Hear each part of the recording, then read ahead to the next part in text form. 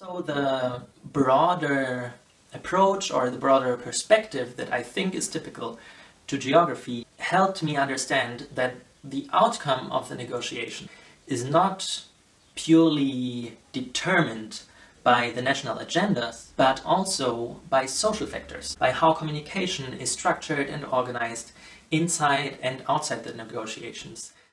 Since my background is in the field of literary studies, language is of course an important aspect for me to look at, and I paid a lot of attention to how language was used in order to transmit information to the audience, and I appreciated that many groups were still very passionate about their cause. Their language was full of urgency, but also hope, and I personally think that was very important for me to hear amidst the negotiations.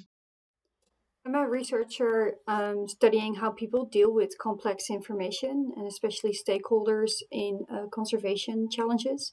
And I found it very striking at the COP that there was very little attention to information processing.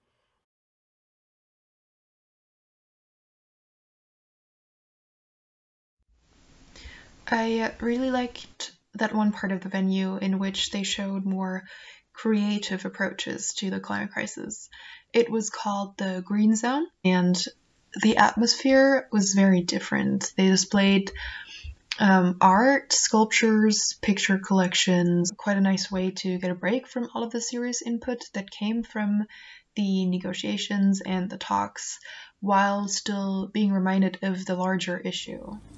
One key moment for me definitely happened in this place that was called Co-Creative Communication and Reflection Space.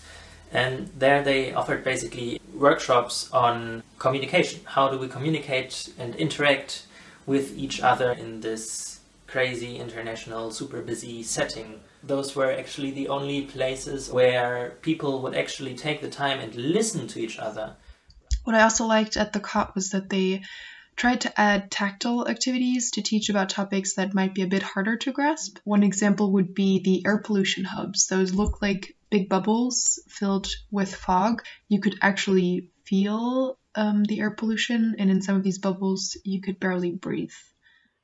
There seems to be an implicit assumption that the decision makers will just absorb any kind of information that you give them. And of course, we've known for a very long time that this is not the case. People select information, they interpret information. So it can be very dangerous to neglect the fact that policymakers and climate change decision makers are also subject to using these heuristics and biases when they are presented this information, for example, in the IPCC reports or at the presentations at the COP.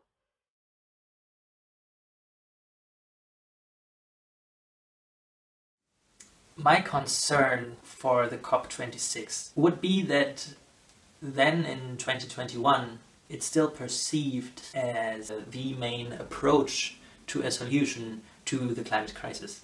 I think it is not. The COP26 isn't where the work is supposed to start, but it is today that we need to lay the groundwork for the negotiations happening at the COP26. I really hope that for the next COP that there will be more consideration in terms of the research that's being done and the way that information is presented. And of course, I hope that the outcomes of COP26 will be more productive.